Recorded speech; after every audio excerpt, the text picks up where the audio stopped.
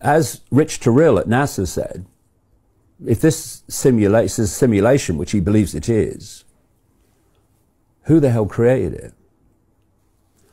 And this brings us to that question I posed earlier. Why can't we see that which is manipulating us in a non-human form, as I say it is?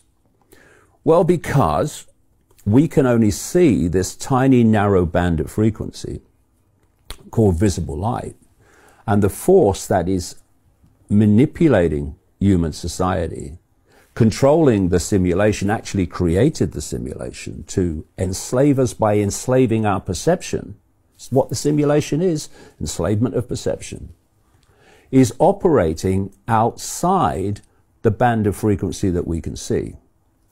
And if we call this reality the third dimension, keep it simple, and a higher or another level of frequency high enough for us not to be able to see it, the fourth dimension is what spiritual people call the astral dimension or the astral plane.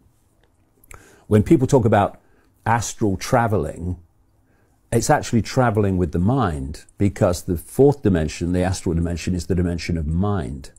And it's from there that this reality is manipulated, controlled, and orchestrated from.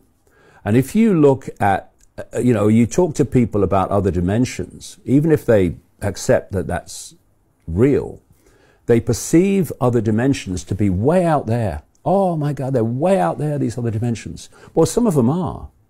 Some of them in frequency terms are so far from the frequency band that we're operating in, it's just ridiculous how far away they are. But other dimensions, like this astral dimension, the lower level of it, the lower frequency level of it, actually is fusing into this. It bleeds into this reality. And if you look at how they describe the lower levels of the astral plane, the fourth dimension, what they call the lower astral, and you talk to people in different ancient cultures, you talk to people in the spiritual movements of today, they'll say that's the place where the demons are.